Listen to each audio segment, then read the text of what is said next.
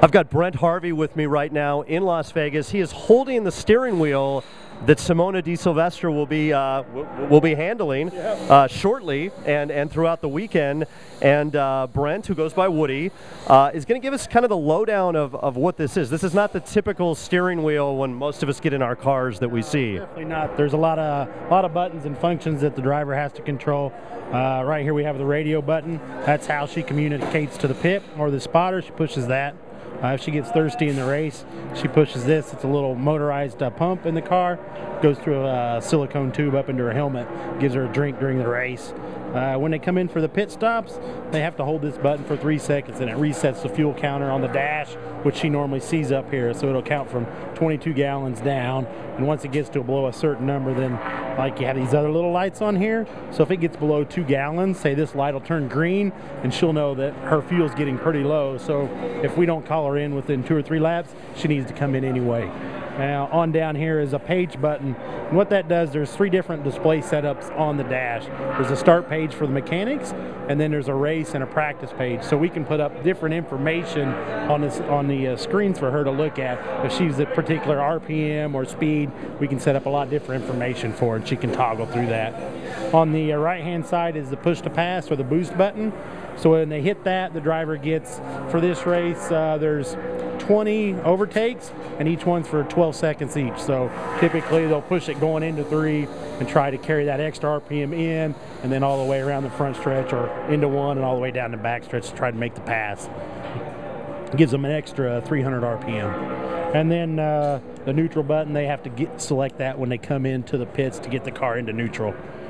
The pit speed limiter, when they're coming in pit lane, they're allowed to go 60 miles an hour, so they got to brake down. They try to undershoot like 58, 59, hit that, and then accelerate back up, and it'll hold them to 60 while they're running into the pit lane, into the box, do the pit stop, and then leave. And it activates when it comes up to 60s again. The soft limiter, there's 10-295, 10-290, and 10-285. So if we want to run closer to the soft limiter without hurting our speed, we try to bump that up to 10-295. Typical on the ovals, you want to be as close to the RPM limiter as you can, especially here with in Vegas it's warmer, so you want to be at the top. Like back in Kentucky, we wanted to be a lot lower because it's colder and the engine operates better at colder RPM, so you want to be lower with that. The fuel knob switches, she has 8. There's eight selections here. One is for 100% fuel when you're racing, and then they go to slot 8, which is the yellow fuel mileage mode when we're running around slow trying to conserve fuel.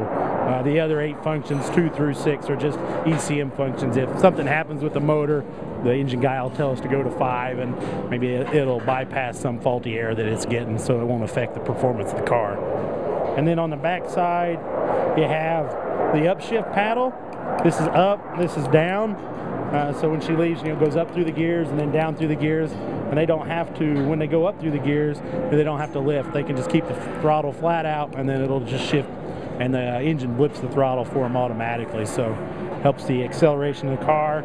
And the bottom 2 paddles are the weight jacker.